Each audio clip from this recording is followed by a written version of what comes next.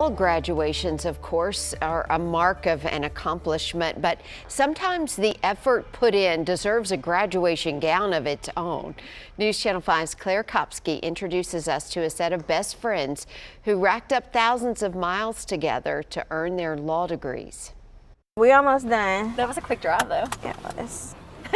Just because you got to enjoy me. That was it. That was it. Sarah Hay and Ariel Cadis became friends very early in law school. I stalked her. In fact, their first encounter was at orientation. I spent the whole first half hunting her down, and when I found her, she was terrified.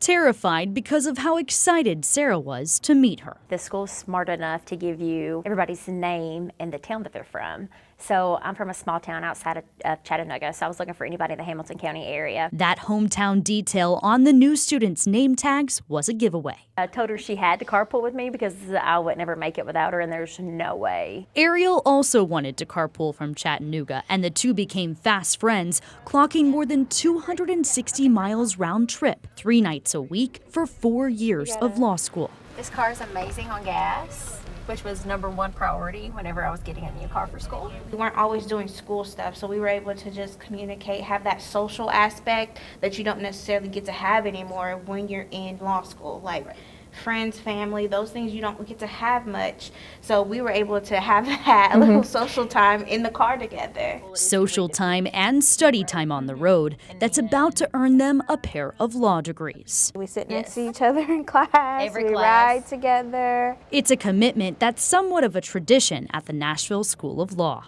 Graduation happens, the students will walk across the stage, I will hand them their diploma, and more often than not, a student will say, 26,000 miles. They keep track of all the mileage they've driven to and from school. Largest one that I can remember was 26,000 miles over 4 years. These new attorneys shattered that number at 60,000 miles. That's at least one set of tires. Time on the road that the pair say has been miles well ridden. It seems boring to be on the road with somebody as much as we are and just to be talking, but I mean, that's what got us through it. We got through law school, we got through all the stress, anxiety, tests, just being able to build our relationship and friendship, and it's something that we're gonna have forever. In Nashville, Claire Kopsky, We'll be over here on this wall. News Channel 5.